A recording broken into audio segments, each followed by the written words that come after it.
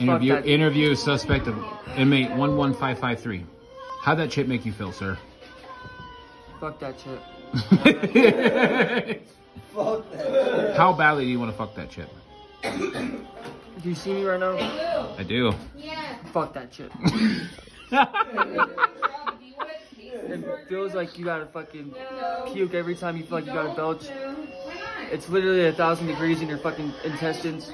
You feel like you gotta shit lava, but you can't shit anything. And all you gotta do is fucking puke out your fucking nose, and it fucking burns, man. Don't fucking eat that shit. I recommend it to the fucking smart people, alright? This fucking guy.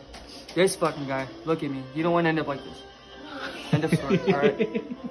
I can literally feel it in my fucking, oh dude, it's like literally, oh my god, dude. I can almost feel it. Oh my god, dude. Just don't eat that shit, alright? Would you count this chip as causing a crime into your intestines? Yeah, I think I got cancer from it.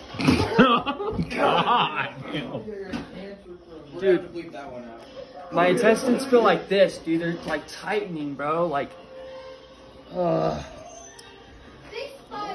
and it just burns everywhere. Your fucking nose, your fucking throat, your fucking lips, your teeth even fucking burn. Does it make your pee-pee feel uncomfortable? Mine got shriveled up, let me tell you what. Still hasn't came back to the right size. Let me tell you what.